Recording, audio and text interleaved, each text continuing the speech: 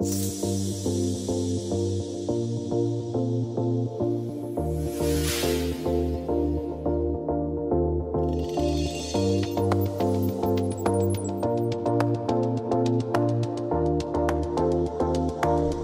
family, welcome back. I'm just stopping by real quickly to release unto you. Do not take the bait. Don't take the bait of what the enemy is trying to present unto you. We know that there are so many people that are walking around here. They're like wolves in sheep clothing, and they're trying to present themselves as if they are so harmless. So you must use discernment in this hour, because a lot of these people inwardly, they are filled with so much deceit, envy, jealousy, strife. They are filled with these things. So you must use discernment in this hour and ask the Lord to increase your discernment so that you may be able to pick things up, people of God. So we have to be careful in this hour, because so many people are going to try and come to present something to you just to try and be friends with you. They're baiting you in. So be careful in this hour of your connections, everything that you are doing. Remember, I said continue to pray. We must pray about everything.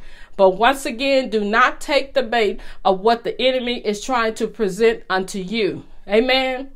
Amen. I pray that this quick message would help someone out there. You all know that I love you with the love of Christ, and I will be back at that appointed time.